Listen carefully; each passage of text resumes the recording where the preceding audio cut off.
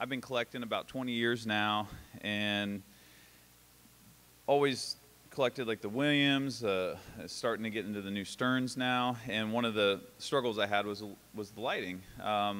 Commonly, a lot of the pinball machines struggle with the GI illumination difficulty and seeing the play field, especially a lot of the older machines. They've come a long way since then. The Stearns, they still benefit tremendously from the Pin Stadiums. But long story short is about 3 or 4 years ago, I started adding LEDs. I was one of those classic pinballers that was a little bit hesitant about changing from incandescent bulbs and going into the LED world. Once I got into the LED world and put them in the inserts and the GI lights, I noticed a tremendous improvement. I got a lot of my LEDs from Comet Pinball, which is a great company. I still use them, and they complement the Pin Stadium product very well. But one of the struggles is that when you put the LED lights into the inlays, into the GI lights, it does create a much better illumination in those areas, but you do also have times where you struggle with seeing the ball because there are areas that are called hot spots. So the inlays are very bright, but then the play field still struggles with the illumination itself. So to try to round that out, I started working with just a set of LEDs, some strips, and just, tried to put them around the play field. I put spotlights, and I ended up usually using about 7 or 8 spotlights in the pinball machines. And that did rather well, except for the fact that where the spotlights weren't, there's usually a dark spot behind them. So then I found myself soldering and putting some more spotlights in other parts of the play field. And after all said and done, I'd be in my twilight zone and have about 7 or 8 sets of spotlights and still not have full illumination of the play field, but it was significantly better. However, one of the struggles is that it would reflect off the DMD into my eye or off the back glass, and I'd have the spotlights lighting the play field, but they'd also be distracting me as a player. So taking a little bit of my skills and background with app development, previously to doing Pin Stadiums full time, I was an app developer and also a website developer, and I consulted dentists, orthodontists, plastic surgeons, whole different industry than pinball, on how to build patients through mobile marketing platforms. But my passion was always with pinball. So I had integrated the Pin Stadiums, which really weren't a product at the time. I had integrated the lights that I was working with and integrate them with the app so that you could control them through a Wi-Fi signal onto your phone.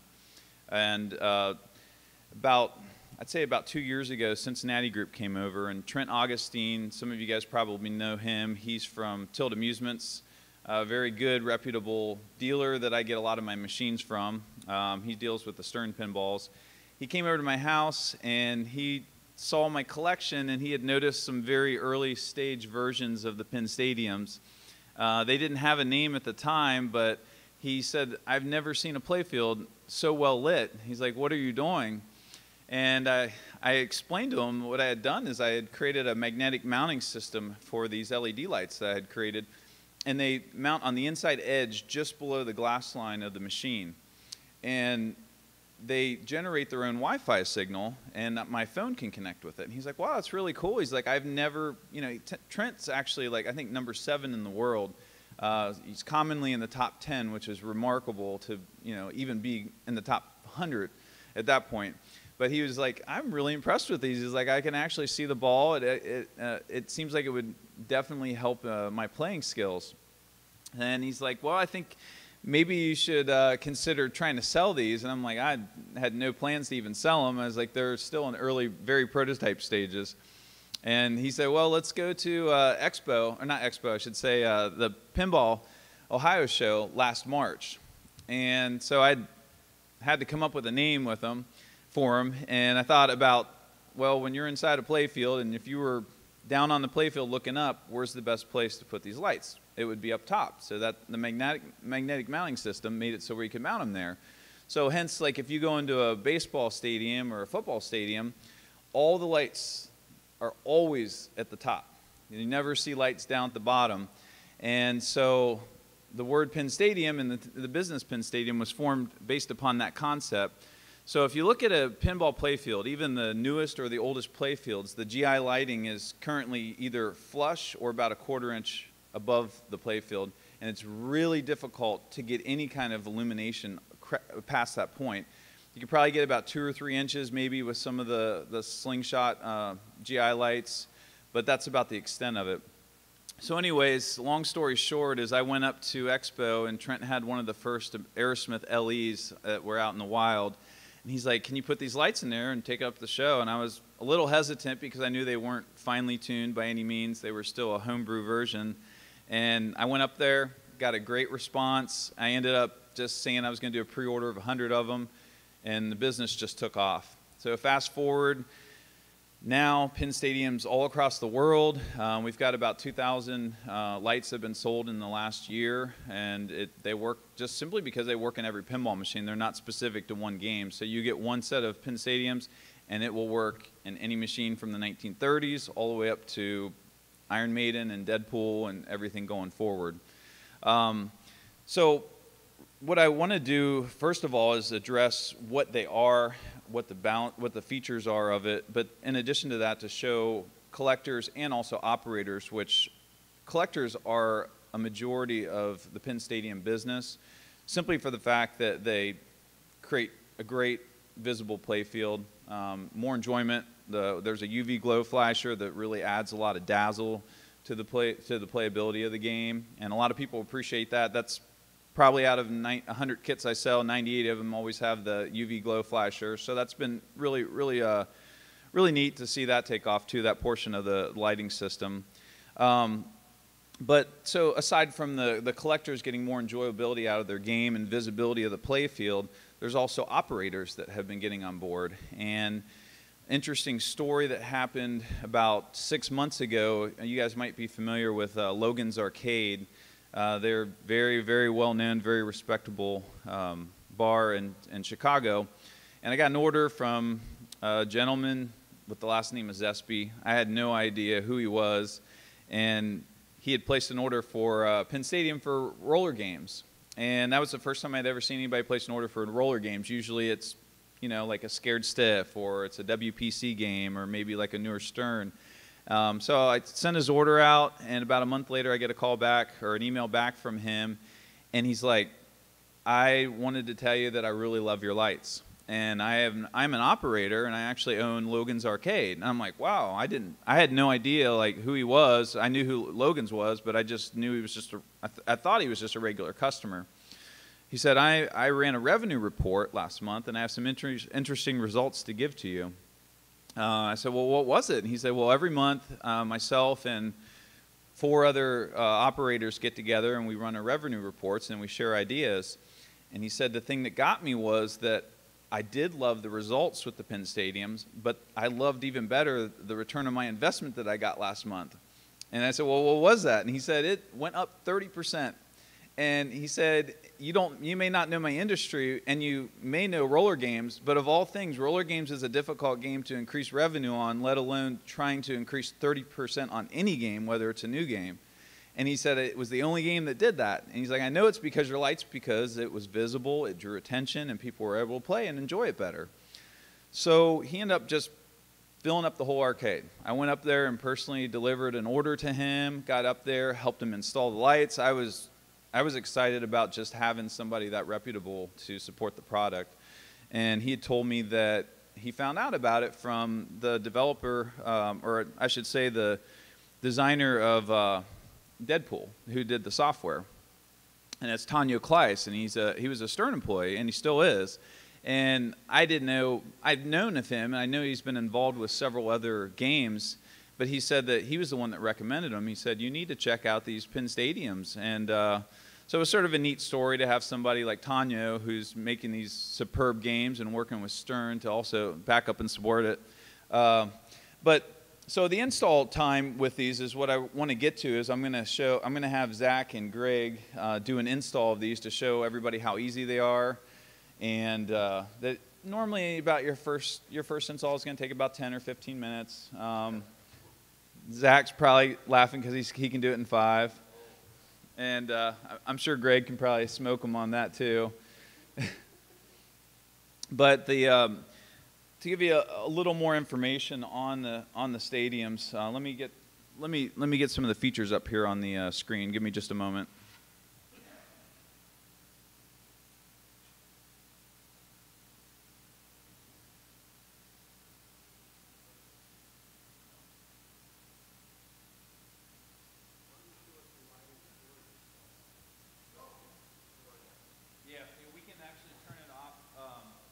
The cool thing about them is, thank you. So, hello. You got it? Okay. So one of the interesting things about the Pin Stadiums is, since they do generate their own Wi-Fi signal, you can connect to them with your phone, and there's an app that controls them. So you can turn them off and on and control them remotely, but you can also adjust the colors. And this machine in particular, a lot of people have ordered for Scared Stiff. It's the WPC Williams games that do struggle a lot with the lighting. And the multicolor aspect of it on the app itself, there's a color wheel that comes up, and when you connect to them, I don't know if anybody's familiar with the home lighting, like the Hue lighting systems. To give you just an example for your home reference, you can use this color wheel and dial in the exact colors for the Pin Stadium lights, and you can run patterns. You can run all kinds of. You can even take a picture of the play field. So let's say you want to bring the artwork alive, but you want to match it specifically to a certain color of the inlay on the insert or in the artwork. You hit the camera feature on the app, and you go up to the play field, and you'll take a picture of, let's say, a blue spot. Instantly, the Pin Stadium lights will turn the exact color to the play field. So anyways, I mean, that's sort of a bells and whistles. Some people really like that feature. I tend to usually use the color wheel to dial it in. And the way they install is they don't trigger from, or they don't gain power from the PCB board. The early versions of the Pin Stadiums, you would plug into the PCB board in the back, and it would tap 12 volts. It was plug and play, but some of these machines already have a lot of mods on them, and the older machines can sometimes only handle so much. So now the new versions, Zach and Greg will show you, they install into the service port. The power is tapped from the service port. Simply plug it in. That's also what makes it universal with any pinball machine, is as long as you got a service port, you can install the Pin Stadiums. And there isn't any kind of splicing or dicing of the wires. There's a GI cable, a GI flasher cable Greg's got down there at the bottom. Those have alligator clips on the end that plug into the GI module, which is on the end of the Pin Stadiums. And then you just take the alligator clips and you will clip onto the back of a GI. It doesn't matter if it's the positive or negative, as long as you get it on there. The GI module I designed is smart enough to switch the polarity. So anybody can install them. If you're an operator and you got somebody on the field, it's not a lot of specific directions or anything you can really do to mess them up. You just hook them up and get a good grab on the back of a GI, and that portion of the lights will turn on. And then there's also the other set of clips that they'll install too, the red alligator clips. That connects to the UV Plus Glow. The UV Plus Glow is a second set of lights that is embedded on the light bar up top, and that's what you connect to a flasher. That's the part that gives you the wow, the dazzle. It simulates UV light, so it's not real UV light. UV light technically would be damaging, and some people are concerned about damaging the play field. Also, it's not very bright. Yeah, initially that was some of the questions, but this UV is simulated so that you get the same effect. You get the same kind of the UV reactive glow effect on these play fields as you would with like a UV light, but you get the brightness factor of it. So here we're going to look to find a GI bulb. Commonly underneath the slingshots is usually a very accessible area. You got them on the side there? Yep, that looks good. So half of the lights are already connected. And then the flashers, you can choose any one. That's the fun part, though. Yeah, exactly. You can pick a flasher and see how it goes, and then yep. pick another one. Yeah, you can just go to any one you want.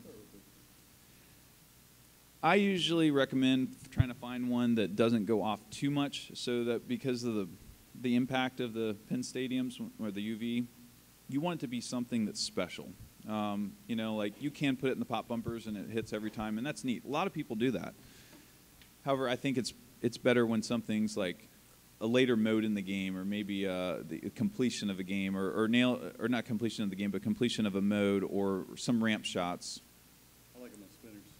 Yep.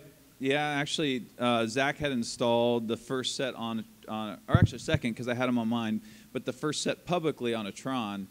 And one of the things a lot of the potential customers were saying is that, I don't know, you know, I don't know if you really need them. It's a newer game. And so they had done a video. They were the first ones that did a video on, well, actually, you did Shadow and you did Tron, didn't you? Shadow was amazing. Yeah. Yeah, Shadow is a night and day difference. A lot of people, I mean, you can simulate the name Shadow with how dark that playfield was.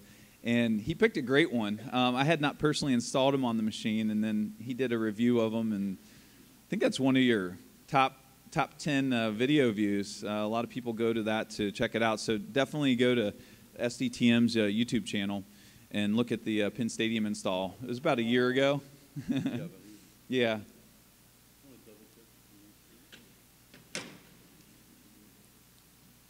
And then, so he's got the connection of the flasher and the GI on there. And now what they'll do is they are going to use the rubbing alcohol packet to clean the area in the back, because there's going to be some ribbon cable clamps that will guide that ribbon cable, so it's a very clean lift when you open up the playfield. The magnetic design, the reason that the magnet mounts are on here is because when you raise the playfield, you need to remove the lights, and they simply remove within a second or two. So you just rest them in the playfield, or you can crisscross them in the back of the back box for easy maintenance. We all know that we have to dig into our pinball machines, maybe more than that we would like. But the ribbon cables will guide it in the back so that you don't have it flailing around there. But what did you have on your Tron? Did you have what is that? The kit, the tubes that go on there that do the LE. Did you have that? Yeah, have absolutely. Yeah. I worried that it was going to drown out the EL wire. Yep. Yeah.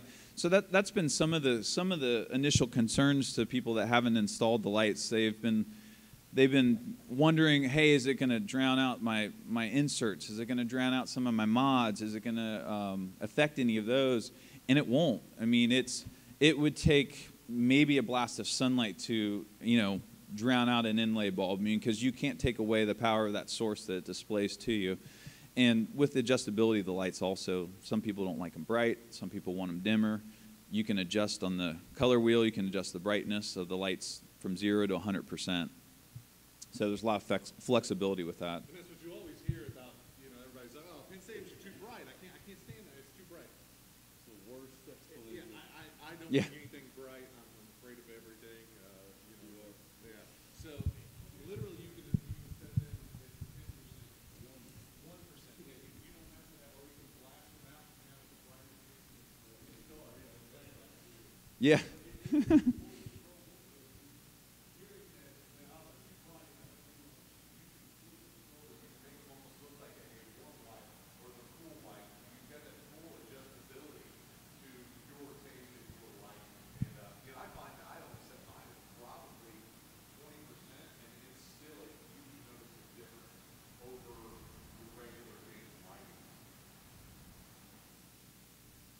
No, you're fine. I mean, I'm sitting here just turning off my lock screen so people can actually see the product and see the layout of it.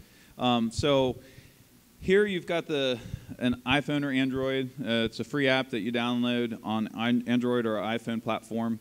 This is a color wheel that you'll see that comes up once you connect with them.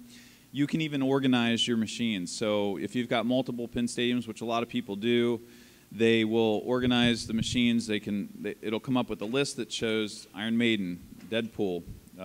You've got Scared Stiff on there. And then you tap on each one of those, and then you can adjust the lights for those. You can do it remotely, too. Technically, the way I designed it is I've had customers going through an install. They've hooked up the the flashers and the GI backwards, which is common. I've even done that sometimes in a hurry, just trying to get things installed, and I tell them, don't worry about it. But the interesting story was one guy called me, and he's like, look, my lights are not working. They're absolutely not working. But what if you hook up the GI and the flashers backwards? The flasher's so powerful that it overpowers the GI, and it looks like it's off. So he said, I create a Pin Stadium account. I can log in, and I control it on the app, but nothing's happening. So he gave me his login, and so he was in Texas, and I was in Cincinnati. I was able to control his lights remotely, and he was just like blown away by it. I'm like, turn it to blue, turn it to green. He's looking at it. I'm like, look really close, and do you see anything? He's like, it looks like it's changing color. I'm like, okay, you've got them hooked up backwards. So it's probably overkill to say that it will ever change your lights on the other side of the world, but you do have a lot of accessibility with them. Or if you're an operator or something, you know, you can adjust them remotely. Somebody's saying, hey, we got one that's too bright, turn up and down remotely. It's very convenient that way, but you just add them to your home Wi-Fi network. You just open up the app. You don't have to connect to them directly after that. So, but then there's the RGB controls. So the lights here have RGB lights and white lights. I chose warm whites because I find that warm whites do very well with play fields. They usually bring the artwork up. It's not stark. You really get a lot of vibrancy and true colors out of that, richness. So with the full spectrum white GI and then the colored lights, the RGB lights, you adjust those separately. So what I find is that when you get your kit installed, I usually turn the white lights down completely. I will adjust the colored lights. So you'll get like this red, blue, or yellow, or green glow. But what happens is when you look at the play field, you can start to see certain aspects of it come alive. And that means it's going to highlight the artwork really well. And then what you'll do is, and you'll go in the app and you'll adjust just the white lights themselves. And that's what gives you the illumination. So the RGB lights will give you the color casting, and then the white lights will give you the illumination of the play field. And you can change them. I mean, you can make them to where it's like really blue. Some people like that. I mean, I try to retain the original artwork and make it respectable to the artist, but then some people like the color changing patterns that they can create. You can do custom patterns with it too. And the Pin Stadiums they look stealth. So when you're playing the game, they look like a factory option. As you can see over here, I mean, a lot of people don't even know when they're playing the light or playing at the booth and they've never heard of Pin Stadium. They're like, well, what's going on? We don't really know, other than the fact that our game doesn't look like this. But it's a matte black finish. These have the Invisa shields on them, which is an additional feature that customers had requested, that from the sides you could see the lights standing, not playing. But so this right here is an additional awning system that just mounts on the top of them. You recently installed some of those Invisa shields on yours. That was my only complaint about the product when Scott had done it, was that I didn't like being able to see the bulbs from the side. I didn't like to be able to see them actually mounted or a few machines down. And I'd have the first sets of the Invisa shield, and it eliminated them. No, you don't have to add it to the Wi-Fi. You can just connect to it directly. It made a huge difference. The only complaint that I had about You can just connect to it directly. There's two of them. So those are yours? Okay. Are you on the Wi-Fi? No. Okay, let's go to the Wi-Fi on your phone. So what he's going to do is he's going to go to settings and then to Wi-Fi, and he's going to look for the Wi-Fi that it generates. Settings and then Wi-Fi, yeah. Yeah, let me get mine. Here, let me hand this to you. You can talk to the people. Hey guys. Let's hope I had these things hooked up right. Did you plug in the service port power? I did. You did? Okay. I just don't like hooking things up on other people's machines. Yeah, I'm not familiar with the machine myself either, but it could be. Let's see if we got power on it.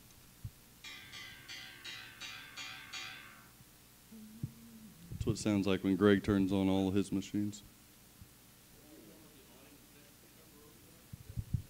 Yeah, it actually, it's almost like an L channel. It mounts on the top of your light strip, comes out and does an L down, so it just blocks. Scott had, I mean, it's. Yes, yeah. So like if before, if you were standing at a machine next to it or two machines down, you catch all that visible light out of the side of your eye, the bulbs themselves, and that eliminates that, but it doesn't interfere with any of the lighting of the play field itself. Yeah. Can you hold it up for me just a second? No, absolutely. Yeah, thanks.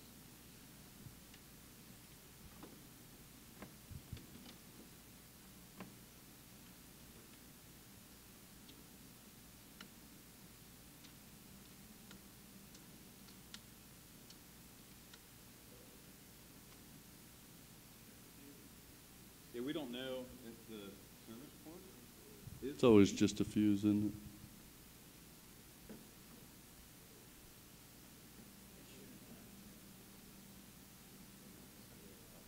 It's up. Yeah.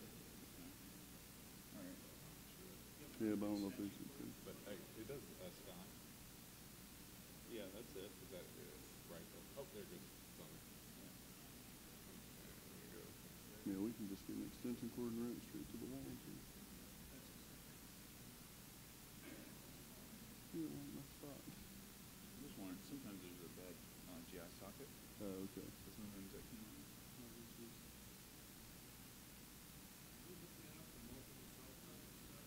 Yeah, there we go. It's just a bad.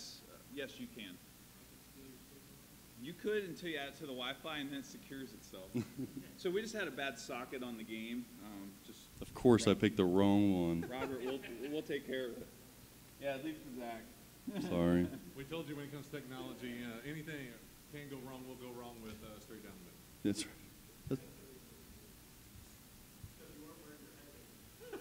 right. Right? People really wouldn't want to see that. Oh, I put the balls back in. Go Go ahead and lay the plate back down. Good eye to see. There we go. Oops. All right, here, go back. Come on, Zachary. Yeah, I think you're. Let's set this one down.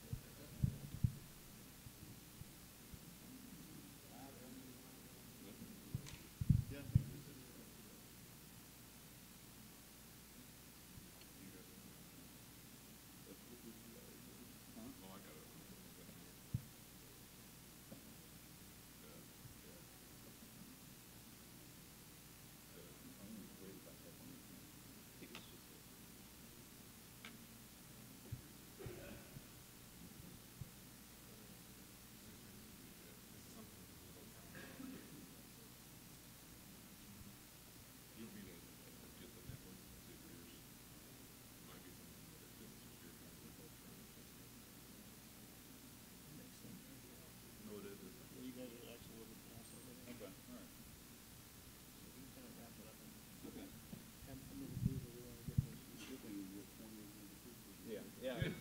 Well, I think there's something with the GI on here. Like something looks. Yeah, it looks a little crusty, but that's not related.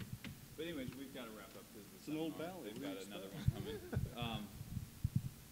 Here you go, Scott. I think it's just a bulb that was bad GI connection here on the machine. But Zach and Greg can attest to it. If you guys really, if you want to see the Penn Stadiums in action, we've got 17 games at the booth, all of them installed, all fully working, and we've got a lot of range of different machines. So anything from the old era to the new ones. But that's pretty much about it. Sorry that didn't go well. I wasn't familiar with that machine, but I think it's just a matter of the GI sockets on that. We have to probably work on a little bit. But anyways, I appreciate you guys all coming and checking out the seminar. And thank you, Zach and Greg, and for doing that. Very thankful for you guys. You guys have been great for the product and for our industry, too. Thank you.